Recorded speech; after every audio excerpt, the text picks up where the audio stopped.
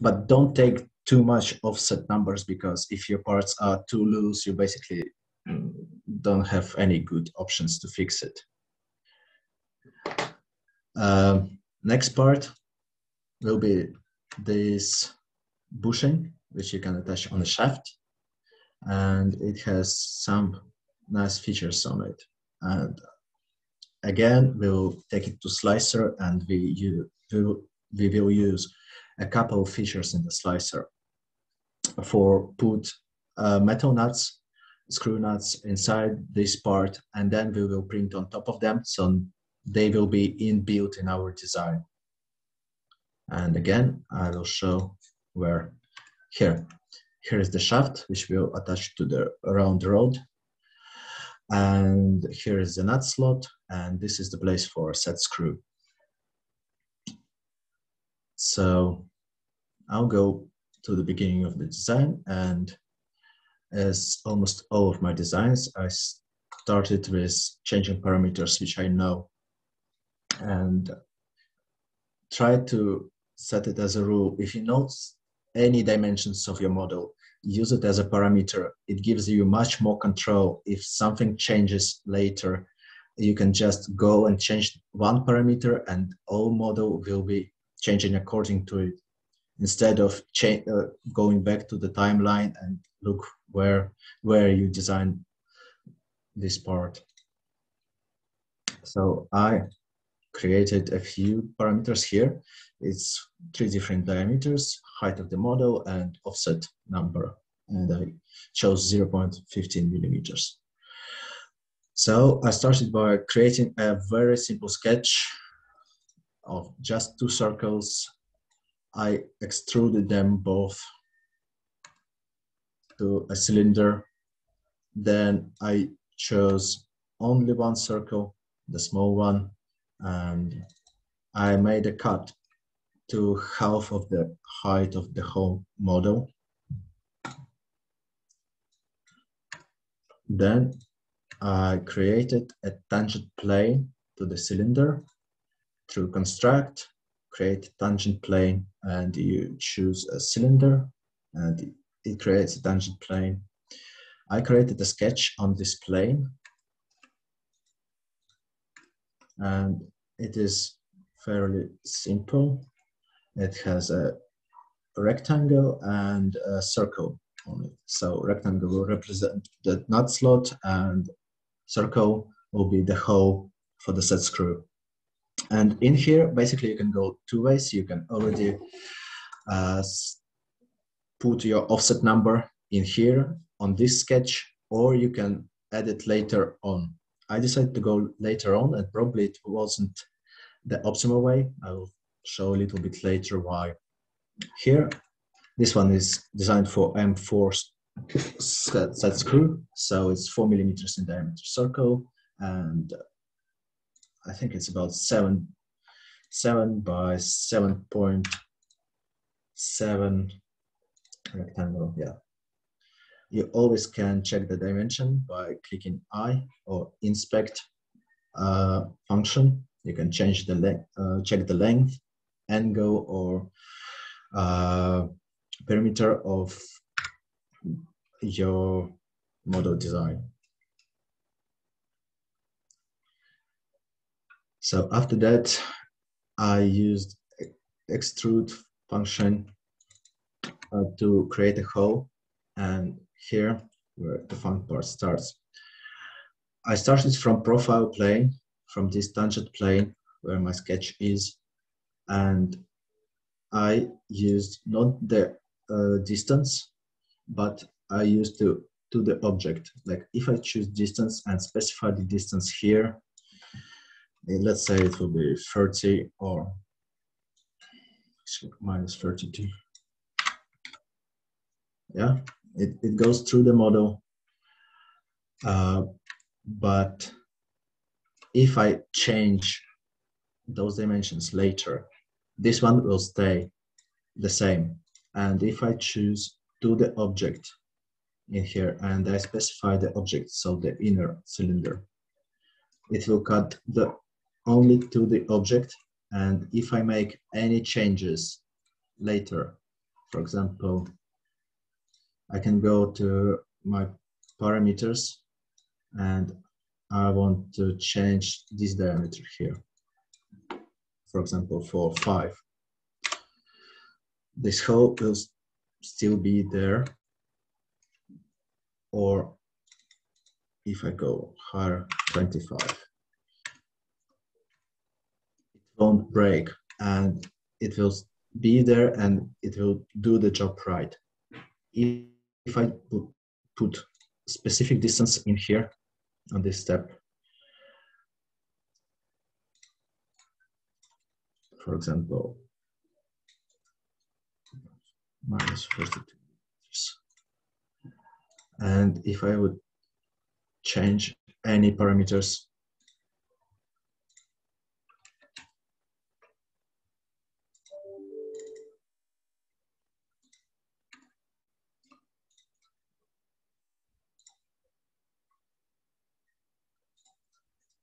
let's say 5 millimeters, 1 millimeter. Okay, I need to go a little bit lower, minus 20.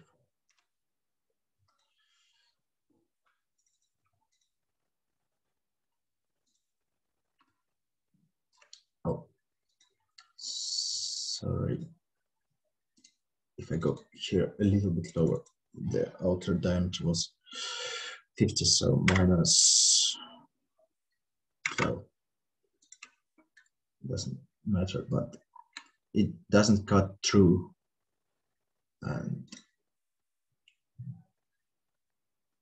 if you change parameter, this diameter now for 30, you can see that now how it's there, and if you go lower, for example, 15, it disappears. So this feature, when you extrude to object, it's really nice to use in your design. It allows you to use parameters and make changes later on with much easier. So next,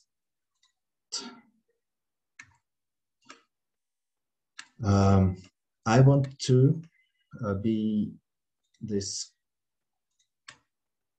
nut slot. I want it to be exactly in the middle of this cylinder right here. So I created another tangent plane, and between them I created a mid plane, this one. So it doesn't matter if I change any parameters, it will still be in the middle of between those two. And it is very handy when I was going to make this slot, because in here I can select my profile, this rectangle here. I can start from the profile from the object, and as starting object I can define this mid plane I created. So it doesn't matter how I change the design later on, this slot will be in the middle of this cylinder here. So I chose symmetric, so it basically cuts two sides from this plane, and I don't need to do any calculations in my head, so I can just type, this is basically M4 nut height divided by 2, since I'm cutting both sides. And just click OK, and voila, you created a slot right here. And then using circular pattern feature, I created 3 of those. So I just selected those extrude features I did before, and as axis I selected this cylinder here. It basically works perfectly as an axis, and just press OK. So actually I'm using analysis a lot, and this one goes under inspect, section analysis, and you define face, which you will use as a cutting plane, and then it creates you nice section cut like that. And it's really nice to use when you need to do some designing with many inner parts. So after that, I'll hide all the sketches. I created a sketch with text on it. To do that, just create text and type any text you want. You create a text field, type text in the text box. You can select font, you can select height of your text and alignment, and press OK. Working with text later on is really hard, so if your text is finished, you just right click on it and use explode text function. So it basically creates a sketch elements out of your text, and now you can interact with them as profiles. You can extrude them, you can cut with them, you can do whatever you want. So after that, you can click Finish Sketch, and you can now operate with this text. And next thing I did, I wrapped this text around this cylinder here.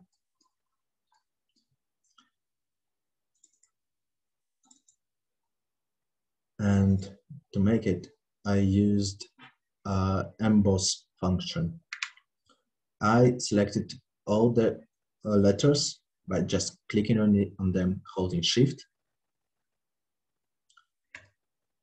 And as a face, I wanted to project it. I chose the cylinder face right here, and the text is now just wrapped around it. And actually, in here, I can change the selection.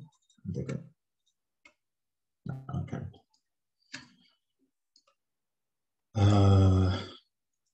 Supposed to be able to add some of them, but probably not. It's too late. Too late. But anyway, you can either pull it from the surface, or you can press it in there like that. So they will be just cut in your object. And in here, you can adjust horizontal and vertical distance. You can just move it right, left, up and down, and rotate it a little bit.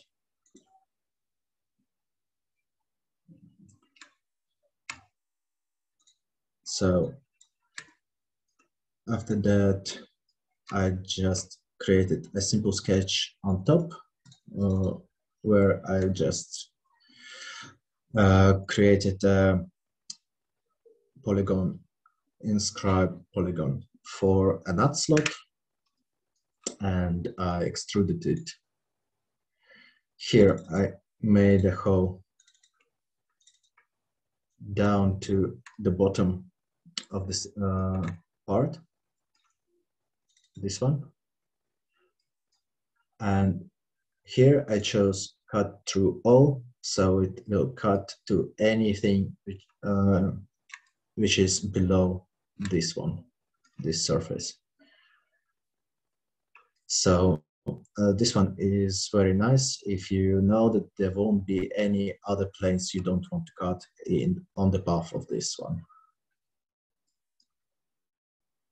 And of course, I could use to the object and select as object this bottom plane. It will be the same result. And then I cut it a slot with the hexagon here for the nut. And here the thing is, I started from an offset plane, and offset is minus 10 millimeters from this surface.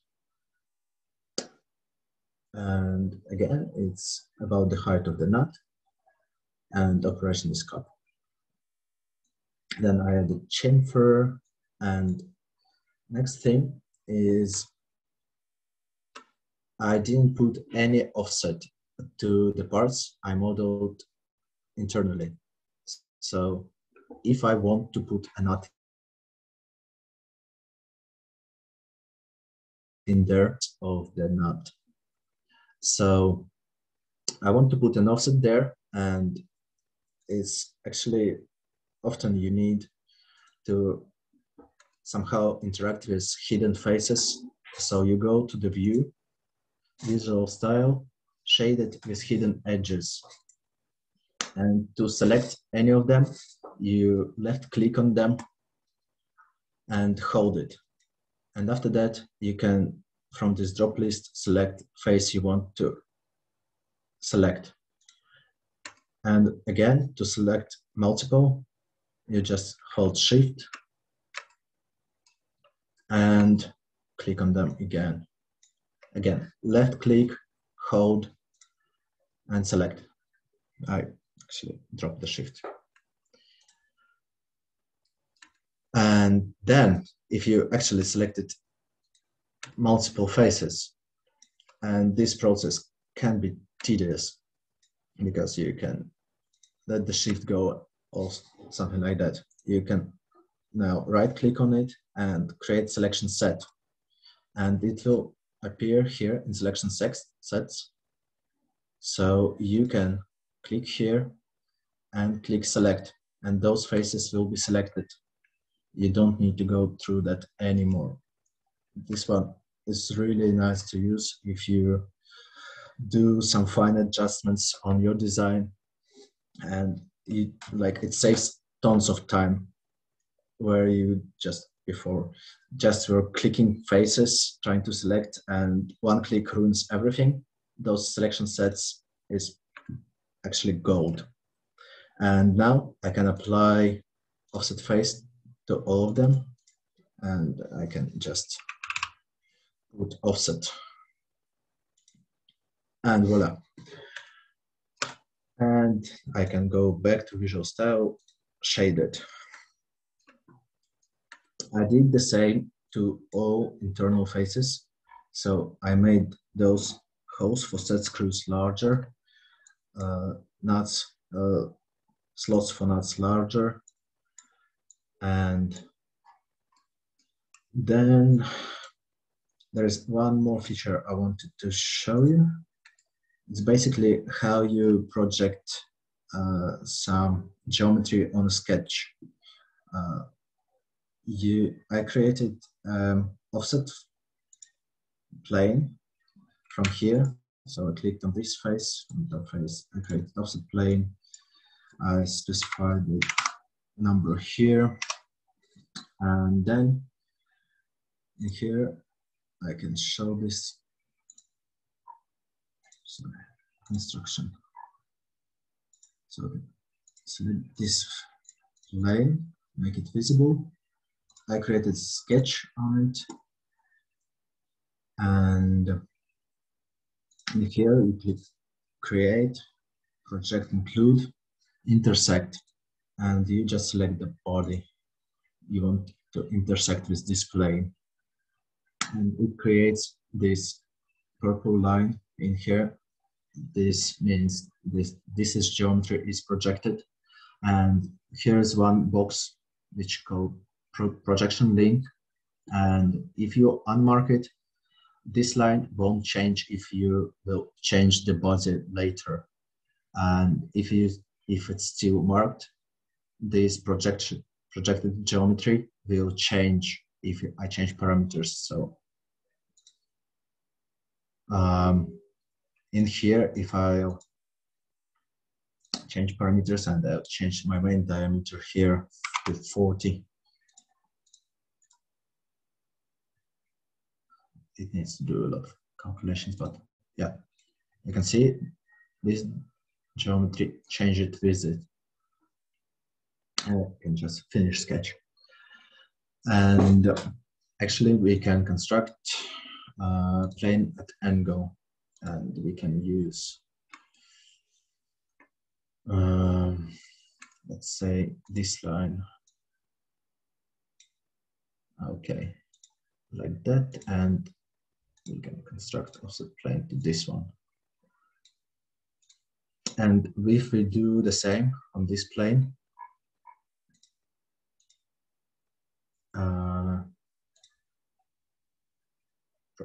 include intersect. So you can see that there is intersection going across with this plane. And this one is on your sketch, so you can hide the body and work with this intersection here. I will hide unnecessary sketches and print the body back. And finish sketch. And this one. So after that, using this sketch I created, this project line, I created another construction plane, which is very helpful. It's called plane along the path, this one. To create it, you need to select the path. I will project the geometry, and it will create a plane perpendicular to the path at the point. So I can select some distance along the path and just click OK. So I have this plane and it is perpendicular to the path. And I can place a sketch on it. So I did, and I created just a circle on the path. So it looks like that. And then there is another very nice function. It's called sweep, where you need to set a profile and path. And the path was actually this one. And the path was this project geometry from intersect. So like that, I made a groove all around the cylinder without any complex sketching. It's really easy, and it's really handy if you need to put an O-ring on your design or something like that. So here I just simply click OK. Oh, I actually chose different type of sweep here. First one was cut, like that, and second one was join, so it created this groove here. Any feature you can delete, but if you delete some crucial feature, which for example would be creating this body, it will ruin most of your timeline, and you probably need to start over or just undo the deleting this part. And this part we can make and bring to our slicer. And here is a really neat feature to insert something on your 3D printed design where you won't have any access later. So I can go to the bottom, and here you can see that those slots start to appear.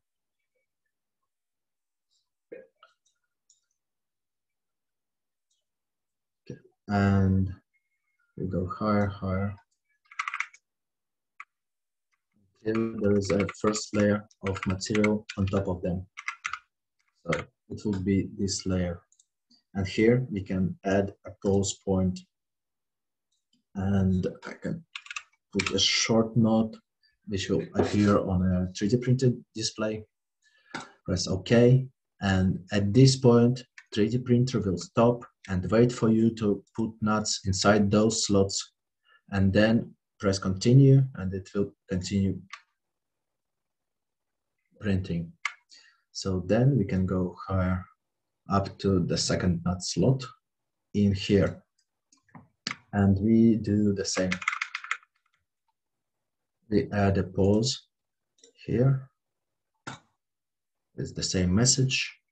So in here, there will be time for you to put a nut in there, and it will be completely hidden in your design, and you will have the advantage of metal part inside your plastic 3D printed part. And this feature I personally like to use a lot. It doesn't work with all the printers, but if you can use Prusa Slicer with your printer, this feature works perfectly. So, and after that, the design just printed.